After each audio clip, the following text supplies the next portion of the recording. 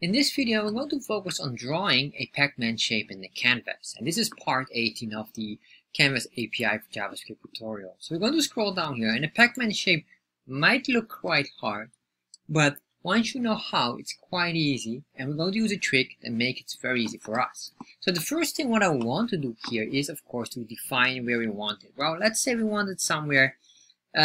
We can make a big shape. So in this case, what I will do is, let's put it from left side, we need to go 350 pixels, and then from the top we should go maybe 300 pixels somewhere here in the center, or at least that is the circle or the radius point where we're going to start drawing the Pac-Man shape.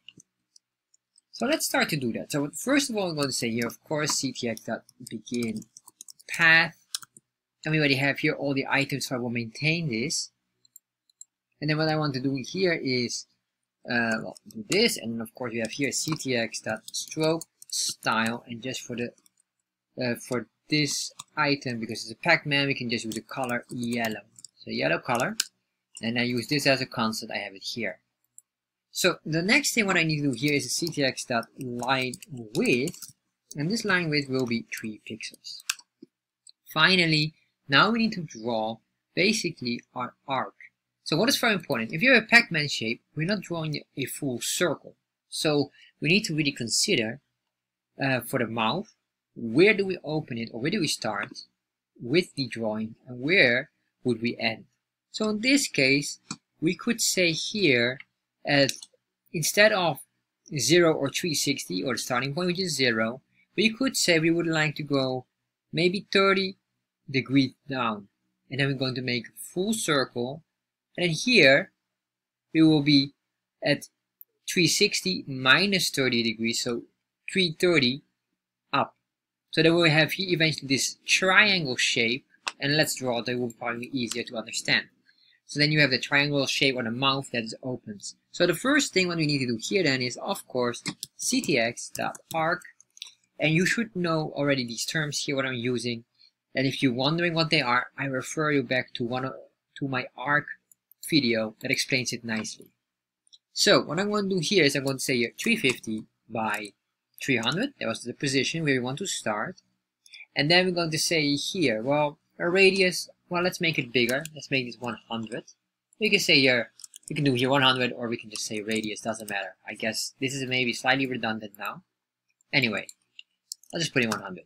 So, and then next here is the, what we call the starting angle. So in this case, I want to say angle multiplied by 30 degrees.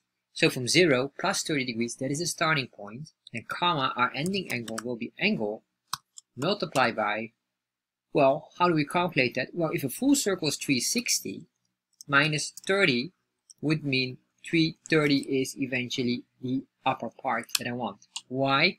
I want to have 60 degrees both in total. So I mean 30 degrees down and 30 degrees up, as in space. Once I did this, I'm going to say here false. We don't need to have counterclockwise.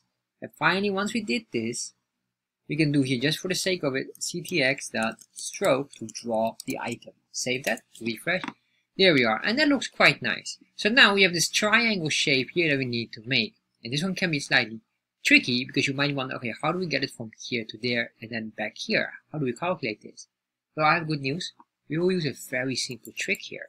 We don't even have to calculate what is this position. All we have to do here is to say ctx.line 2, and this line 2 will be going where exactly? Well, we want to make this line go here. And remember, this is what we call the radius. So how do we calculate this? Well, we don't have to calculate. This is the arc already. This point is already the official starting point. But if you would like to calculate, remember, this point here, and the radius was always, in our case, was 100. That's the radius. We have set that. So that would mean this point plus 100 would be your top. This point plus 100 will be here. This point plus 100 will be here. So that's basically it. So if you would like to calculate this, we have to calculate what is the x and y, but in this case, this is it. So no need to calculate anything here. Once we did this, save, and here. Alright, so now comes the tricky point.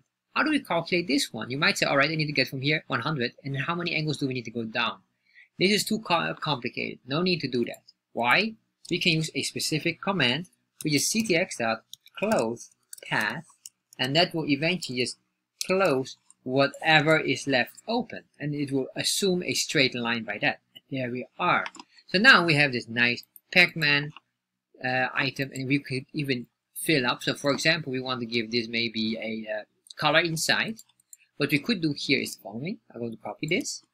The stroke style is this, but we want to have the fill style would be maybe red. And then finally here, I'm going to say here, we will say ctx.fill, save that, and there we are. Now it works perfectly, and we have this filled up form, or Pac-Man, in red and with a yellow line. And that's basically how you create a Pac-Man shape.